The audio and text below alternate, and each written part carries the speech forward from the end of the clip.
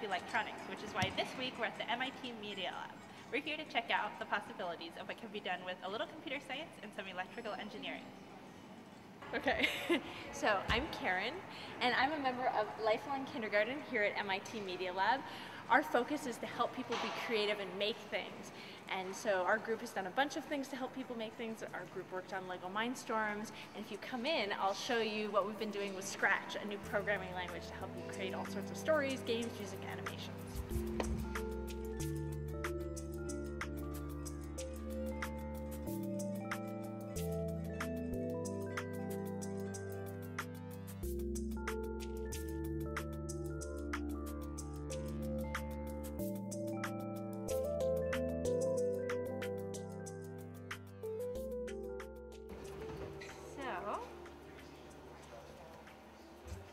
This is Scratch.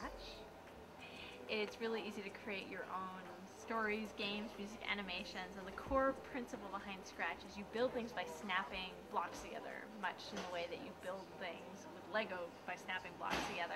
So there are all sorts of ways of sensing the world through the sensor board. So we've got a slider.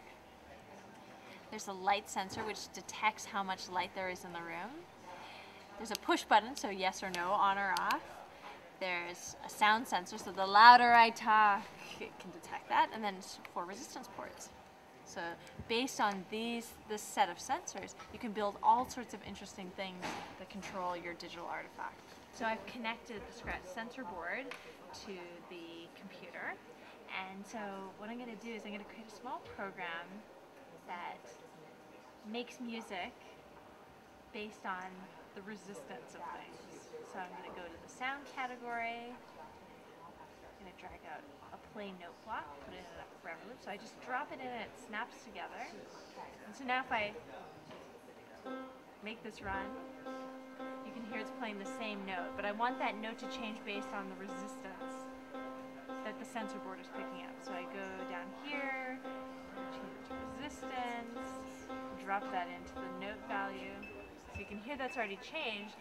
So now if I pour a bit of water on the table, I can make an interface that I can play based on resistance. So you can hear the pitch changing, the pitch of the note changing as the resistance changes.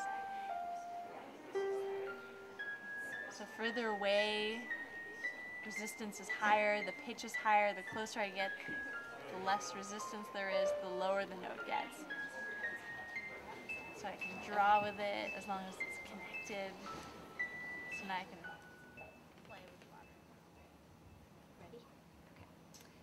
So my name is Leah Buechley, and I'm a professor at the MIT Media Lab, and I head a group called High-Low Tech, and we're interested in exploring the intersection of technology and new materials, and also especially interested in enabling other people to work creatively with technology in a variety of ways. So the LilyPad Arduino is a toolkit that lets you sew electronics and computational devices into textiles. So it consists of a small computer, that's the Arduino part of LilyPad Arduino. So it's a small sewable computer, and then a set of sewable sensors like light sensors and temperature sensors and motion sensors, and a set of sewable output devices. So there's sewable lights and motors and devices like that. And the way you connect all the pieces is that you stitch them together with electrically conductive thread. So I'm Kan Jun. This is my project. It's called Soundy, for obvious reasons. And how it works is it has a LilyPad Arduino on the back, and it's sewn in with conductive thread to create circuits throughout the hoodie. And there are pieces of conductive fabric ironed onto the sleeves and to here, so that when I touch both of them, then I complete the circuit. So we've been playing around with this idea of interactive, programmable wallpaper. So these teardrop microcontrollers, so little Arduinos, XB boards and then LEDs and motors and other things. So here you can see the little teardrop LED, and then it just has this magnetic lampshade attached to it.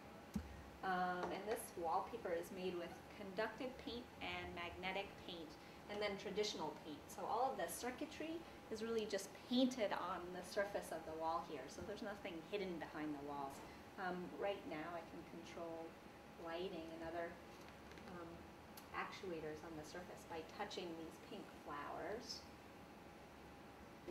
I've changed the wall to control my stereo. So that played a song, and now I'm stopping it, and now I can play that again, play a different song.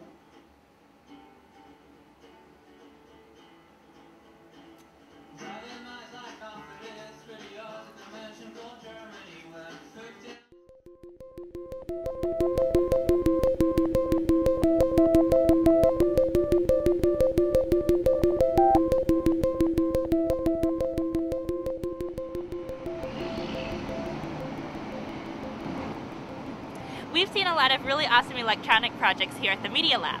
So now for this week's design question. We want to know what the most interesting electronic project or product you've seen is. Please copy and paste a link below in the comments section on the fairytalefashion.org website.